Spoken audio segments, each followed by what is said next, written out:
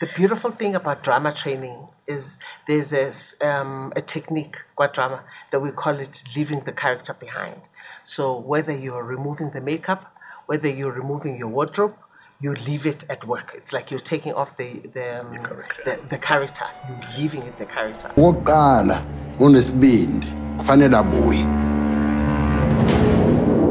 Ikhane zabo zoziveza ngesikhathi sazo. Keep it straight wena. Boys. Ujenti. Bebe kuyiphutha. Ufikelele kusela. Nesihlahla sempilo. Kufanele sibe sengcepheni. Hi, my name is PHEELLO KOTELO. I play Wele Gasa on The Brave Ones. Hi, my name is Sthandiwe Kgoroge. I play Thandaza Gasa on The Brave Ones. Awesome. Sthandiwe, I mean, you're a daughter of a pastor, and you know, I can only imagine how disciplined you were raised. So, in The Brave Ones, you're a mother, and how much of your traits as a mother did you put into Thandaza? Oh, wow. Beautiful question. Thank you. Yes, I'm a pastor's daughter, a proud one. And I think my mom had a lot of the traits that I used for Thandaza, because she came across as very stern, strict, but absolutely loving. And because I think now that I'm a mother, I understand her better in terms of, oh, she was just that person who was strict and seemed to be overprotective. And because, you know, we were young, she was raising more boys than, because I was the only girl and there was 3 boys that she had to raise. So I think besides just my dad being a pastor, but looking to my mother who had to bring up this brood of children, teenagers going crazy with various experiences at the time. So I think I took a lot from my mom. Yeah, and Philo, I mean, yourself and Sthandiwe are iconic actors, you know, South African. How are you both able to deliver this devoted aura on screen amongst the grief, you know, both of you, both of your characters that we're experiencing? Look, man, I would say this. When we started, maybe one episode, or it was a cast, we were cast members. But as time goes on, we're starting to become a family. And now, on that family, you know, the family, when somebody's not there or somebody's having some difficulties in doing this, we are all there for one another. And also the directors will always, when they do scene plotting, they will sit down with us and they talk, and they will give us their vision, and they'll come with the vision and say, no, don't do this, do this, do that. And you're starting to become the part of the production.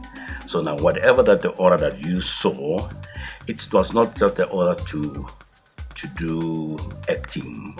It was something that, because as professionals, we need to do something that is authentic and believable. This is who we are. Yeah. Sthandiwe, you know, did you at some point have to go for some sort of counseling after playing such an emotionally intense role? And what I liked about your role is that, I mean, it wasn't even about like the tears that you could see that it's an emotionally intense role. You can see it, you know, with your face and, you know, I mean, even the tone of your voice. Yeah. Can you just tell us more about that? Thank you for saying that. Actually, I should have gone for counseling. No, I didn't go for counseling. The beautiful thing about drama training is there's a technique, qua drama, that we call it leaving the character behind. So whether you're removing the makeup, whether you're removing your wardrobe, you leave it at work. It's like you're taking off the character. You're leaving it the character. So that act, and now in retrospect, it makes so much sense why our lectures were so, you know, pumping that into us. Never take makeup home. As nice as the makeup can be, or the wardrobe home, it's not you. You are leaving. That act, that ritual has something to do by just you doing that. You are leaving it behind, because otherwise we'll all walk around as messed up people, right? Because you're carrying so much that you have not had time to have closure and leave it behind. So I just think, for me, just by taking off Thandaza's clothes and the shoes and everything, I left it there until the next morning, and I have to wear it again, and I step into her thinking, her shoes, and until I take it off again. So that was my process. That's, yeah.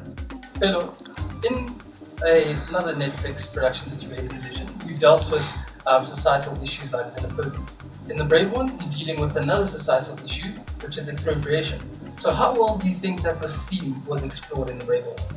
See, what I love about The Brave Ones is that now we're talking about the natural things now, the naturality of things, the tree of life, which is where we now supposed to go back and ask ourselves who we are, why about the trees, the flowers and the soil. So it's all about the natural thing, the side. And the supernatural thing is that we all have supernatural abilities in ourselves, in and every one of us. So bringing out those things. And we remember that we grew up in the time where our grandmothers and fathers used to tell us stories. So now, when you come and you see this, and now you have to narrate it on the big screen. Now it becomes so easy to us because we lived that and we were longing for it. So that our children can start to imagine also. And it is good to imagine things and happening around you, because now the more you imagine things, the more creative you become. So I love the naturality of The Brave Ones. Yeah. And just last question for the both of you.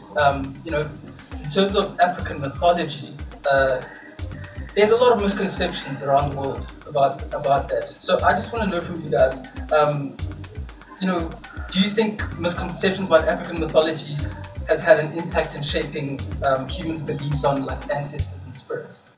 I absolutely think so, because there's a misconception about African mythology that it has everything to do with it's primitive, it's voodoo, it's dirty, it's behind, right? It's all for, but everything else in terms of the Eurocentric approach is it's enlightening. It's African methodology is very spiritual.